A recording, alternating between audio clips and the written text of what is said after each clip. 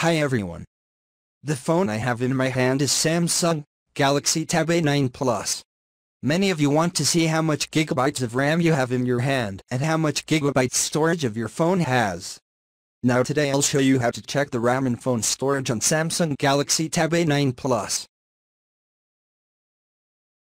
First, open Settings. From here, scroll down until you'll see an option called Battery and Device Care.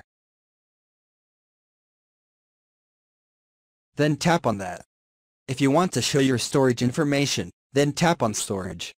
After, click on Storage, you will see your phone storage information on this phone.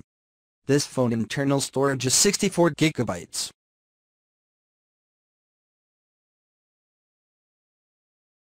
If you want to show your phone RAM information or clean your phone RAM, tap on Memory option.